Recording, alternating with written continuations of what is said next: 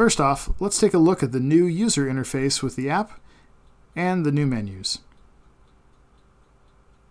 The user interface has been simplified to allow more space for your chart and for navigation. The new version also comes with new free open source street maps. If you have already purchased raster charts or vector charts like I have, you can still switch easily between them. A big new improvement will allow you to download a weather file and layer it over your chart.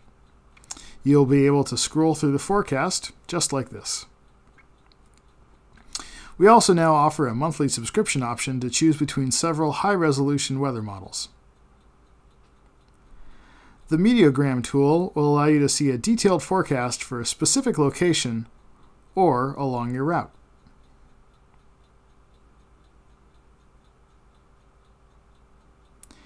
Now let's have a look at the iPhone. We are going to create a route that goes from Barcelona to Ibiza, just like this.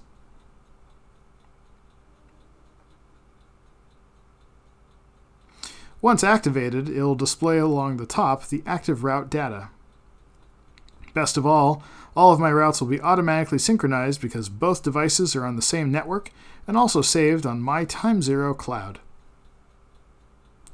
I hope you liked the video, and I'll let you download the new version on the iPad and now the iPhone. Thanks very much for watching, and now let's go sailing.